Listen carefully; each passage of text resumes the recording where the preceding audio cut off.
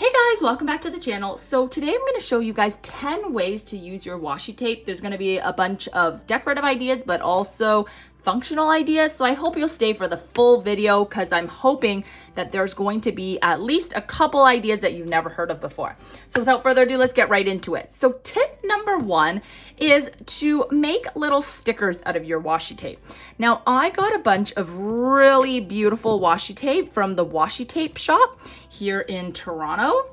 And I'll link everything down below, but they have these really beautiful washis that are actually already pre-cut into stickers. I don't know if you can tell, but it's amazing that it's already pre-cut because it's still that really thin washi paper, but it's already pre-cut, right? So it's basically a sticker on a washi. But of course, if you have washi tape that doesn't come in stickers, kind of like this, or just ones that are designed, but it's not a sticker, just cut around it and make it into a sticker, right? And what I love about that is it's a really easy way to get things to match on your paper without having to buy like sticker kits and all that kind of stuff. Because you can use one, for example, as, you know, a little decorative kind of rectangle sticker and then cut out a little piece of floral and put it somewhere else and they'll kind of match, right? And it's all done with one little washi tape. So I really, really love that. And so then that's tip number one. Tip number two, you guys have probably heard of already before, and is to use your washi basically as tape. So this is one of the first ways that I've always used my washi because I love to tape in like little journaling cards because I don't know, it just adds a little something and it's really easy. Or sometimes if I make a note somewhere really quickly and I want to add it into my planner and it's not a sticky note, then I can just tape it in. A lot of times I find that too is that if you do it this way, you're not worried about like having sticky tape on hand all the time and you can just add it in subsequently. And it actually looks prettier, in my opinion, than a sticky note because you kind of have this little additional picture thing here, right? That ties in with the rest of your planner. So that's tip number two. Now, tip number three is to use it as a bookmark. And how you would do that is you would basically get the washi tape, pull out a strip, and you can do it the length of your planner if you want, or you can, you know, just do a little strip like mine and just do it along the edge. Then if you're flipping through a bunch of pages, you can easily figure out, you know, your important pages that are either color coded or, you know, just the pages that are special. You're trying to just mark those off and you have it with the washi tape so you can easily identify that page. So I really love that idea. And what's great is like you could do that with any planner, whether it's a small size planner or a bigger size planner. I'm using, you know, half letter discs. It's a bigger planner, you know, so there's more real estate and you can do a lot of different things with washis, but sometimes with a smaller size planner, like a pocket size, maybe you don't have as much room, but this is one idea that you can use with every size, okay? And just to let you guys know, this is just a printable digital planner actually. Well, it's just a digital planner I printed and I'll link everything down below if you're interested or wondering what this is.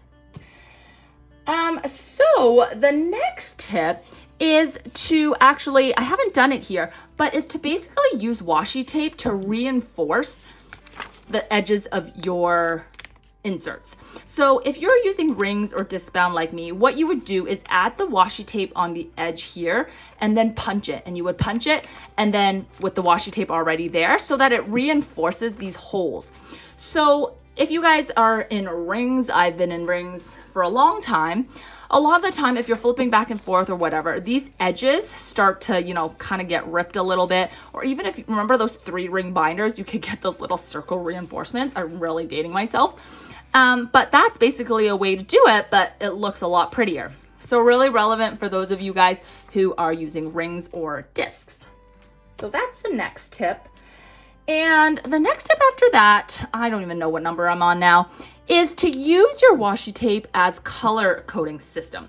So for example, I use one washi for my husband, his name's John, and then I have 2 daughters, and I could use like a different pattern of washi for my girls.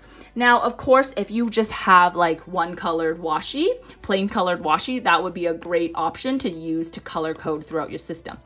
And of course, it doesn't have to be by person. You could do, you know, one for work, one for home, and that just makes things stand out really easily. It's a really fun way to use your washi.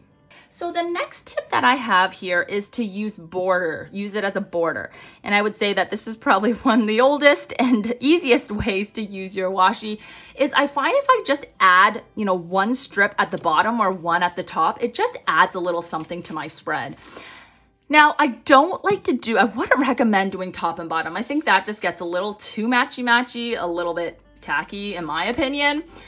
So I just like to do the one for a little bit of accent, and I like it when it's a little bit asymmetrical. So instead of doing, top and bottom to match, what I would do is it brings me to my next tip, which is use it as little accents or highlights within either like your weekly spread or a daily spread or whatever types of spreads you use. So here, of course, is my weekly page. And if I want to highlight kind of Saturday as a special day, I would use my washi and cut it into like a little ribbon. And then that would kind of highlight my day. And it also matches my border, but it makes it look cute and not overdone. And that's kind of all I would do on one page instead of adding the washi everywhere. So that's my next tip. And then after that is to use the washi as a little line. And what that does is I like to use this to divide my planner pages. So for those of you guys who maybe are using like a bigger size, like an A5 or, half letter or even personal wide, and say you want to categorize how you're doing things in your page, right?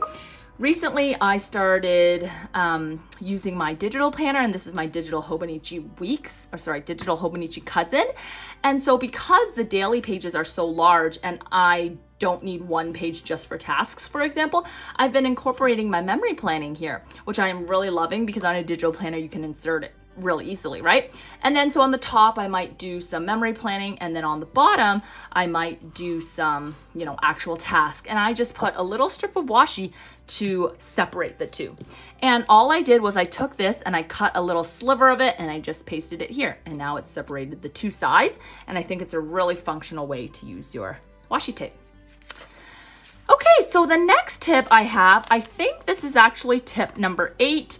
This is a really cute idea that I saw somebody do on Instagram, which is to use washi tape on the end of a paper clip. And how cute is that? I just took 2 little strips of washi, and this is really beautiful washi again from the washi tape shop.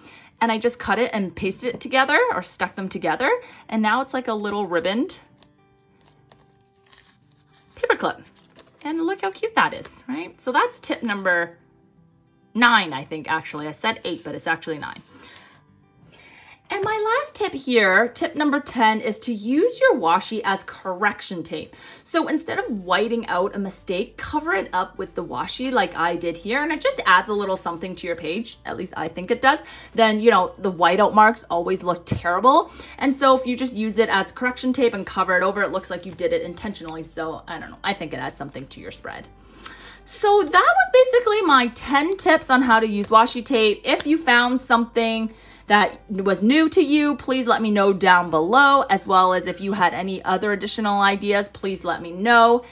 And thank you guys so much for watching. If you found it helpful, please consider subscribing and giving this video a thumbs up, as it really does help support my channel. And then I'll see you guys next time. Thanks so much for watching. Bye.